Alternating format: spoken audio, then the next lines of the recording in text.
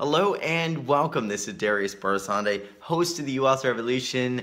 And if you're about to watch this amazing session that we did, then you're part of a group of humans on this planet who are ascending and moving into a higher frequency.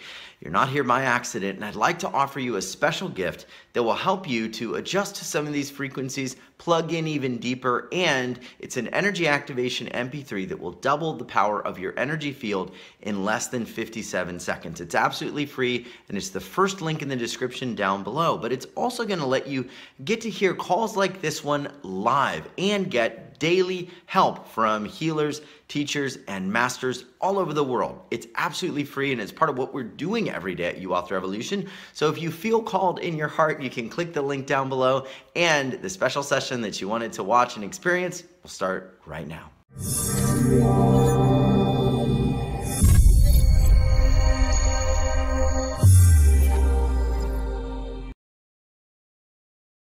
I'd like to talk a little bit, for those that are new, about your story and how you overcame something that was seemingly like, I almost want to say, trying to take you out of this planet in a way, take you off the planet. Yeah, totally. Yeah, I'm probably not supposed to, I wasn't supposed to be here still.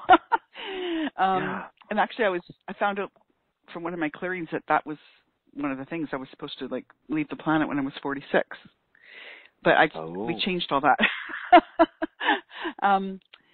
So what was happening was I was just having multiple car accidents. I mean, one time I had 5 in within 2 years of car accidents. And I had them, I started, I guess, when I was, it was a bike accident. And then when I was 16, I was in a very serious car accident where I put my seatbelt on the last minute, just intuitively, like, if I don't do this, I would have went through the windshield. And then I had another one where I actually did go through the windshield, 2 windshields actually, and then hit a fence and hit a house. And I was sort of, everyone thought that I was, not alive, but, and then there was a big rumor going around that I'd died. Everyone's seeing me going, oh, I thought you died. But yeah, so that was that one. That was quite intense. That was, I had a head injury from that one and a lot of physical body injuries. And then I just continued to, track these car accidents. I kept attracting this attractor pattern of, it was I sort of a victim consciousness that I was carrying. Like, go ahead, hit me. Go ahead, hit me. I was never, driving usually in this. I was usually the passenger, or if I was driving, somebody hit me, right? And it was really funny because I'd be driving with my friends in their car, and people would almost be hitting me, and they're like, "What's up with you?" Oh, that's interesting. You're attracting all this energy, right? So I needed to clear, and I needed to actually do some forgiveness work around that as well. And that was the deep work. And then I shifted that energy. But what I realized was it got to the point where I couldn't even move. Like, I was so physically, my body was shutting down. I had fibromyalgia. All my joints were totally stiff. They used to call me the Tin Woman. And I was, I was even afraid to go out of my house. I was just so done with life, right? And I was lying in bed all the time. And one time I was lying on the floor, and I had to get up and get my daughter a Christmas present. It was really just pathetically sad. And I got dressed and kind of walked over to the mall like a Tin Woman, couldn't move my head. I was just, and so I was started to go for little walks and stuff, and I was realizing that I was carrying a lot of negative thoughts in my mind, right? And they were just sort of, coming in and reinforcing all this negativity, right, in my body. And I wasn't speaking up and standing up for myself. I was allowing all this to happen to me, and I wasn't, doing anything about it, right? Because first of all, I didn't feel like I had a voice. I didn't feel like I had a voice because in my family lineage of all the women in my life, nobody had a voice, right? And I watched them all, right?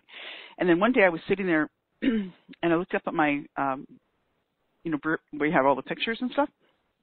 And my mother had just passed away about a few months after that. And about 3 months after my mom passed away, I looked up and there was a picture of my mom, and then there was a picture of my aunt, who was my godmother, and she had died 6 months before her, and then a picture of my grandmother. And I went, oh my God, these are all abused women, right? And I realized, oh my God, I'm next, right? Because I was an abused woman as well, right? And I just thought, I have to change this. And then it sort of hit me. It was like almost like this epiphany moment. I was like, I'm supposed to change this for everybody in my lineage, because this is why I'm going through all this stuff. Like, and they're really, my ancestors are really, giving it to me, like trying to knock me into like, change, right? Yes. Like, how far do you want to go, girl, right? And then I did a session with some of my girlfriends that do this work as well, and they were, they said, you got to get grandma off your back, right? And I was very attached to my grandmothers, right? One of them died when I was 10, and the other one had died, when I was a bit older, but it still was such a big loss to me because I was so connected to them. Like, little girls are always very connected to their grandmothers. Even sometimes more than their mother, So what happened was, my grandmother, she had died, and she was living in my room. Like, before she died, she was in my bedroom.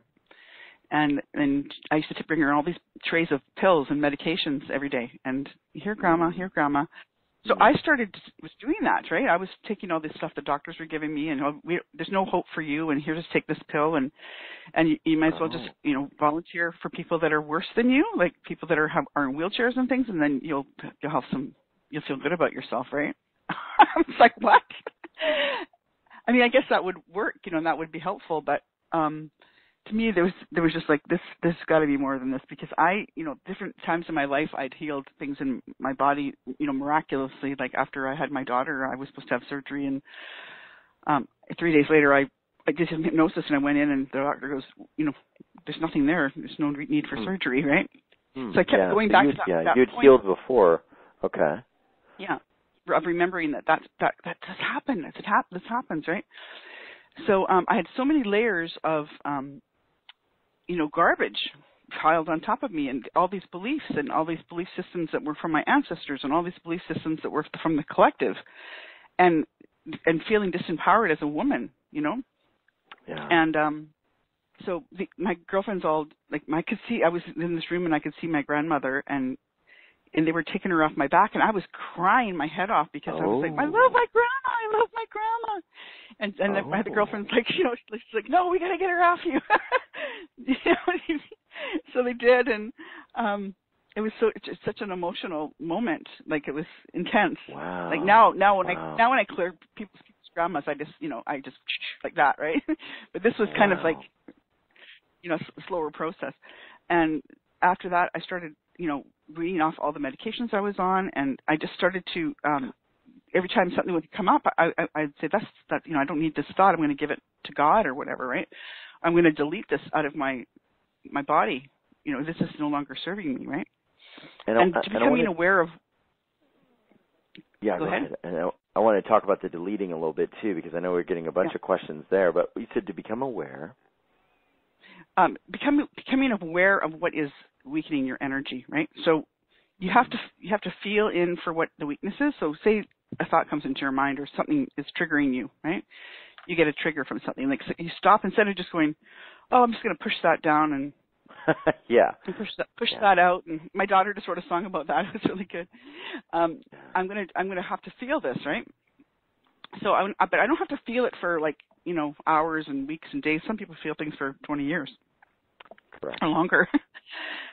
So you just need to recognize. So you become your own master of your own body. So you become a watcher of yourself and a witness to your experience. So instead of like always looking out at everybody else, what are they doing? Oh, look what she's doing. Oh, look what they're doing. You look at what you're doing, right? And how you're relating to the situation. Is this my stuff? Is this not my stuff?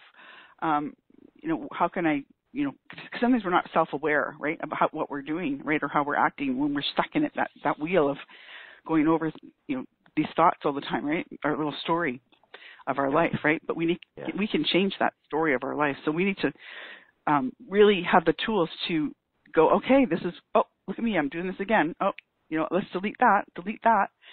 And then sometimes you need to recognize it. You need to acknowledge what that is. and you need to feel it for a second or two. So you're like feeling that emotion, like, oh yeah, it's almost more like a sensation or something in your body that's burning or pulling or tugging, and usually you'll get like an image of something that'll come up, right? And that's how you use your intuition to work Wow. with this energy. And you'll acknowledge, and then you'll delete it, right? So you actually need to bring it up sort of quickly and then delete it really fast. So it's a process of doing the work, but it's like, because we are binary computers, we're all encoded with everything that we've ever learned in our lifetime is stored in all the cells of our body and all our memories through our lifetime, through our past lifetimes, through our ancestors. And, ever since we're born, right, we're like little programs. So I'm getting programmed now, like a baby from birth to 5 it's just a total blank slate of getting ready to get programmed, right?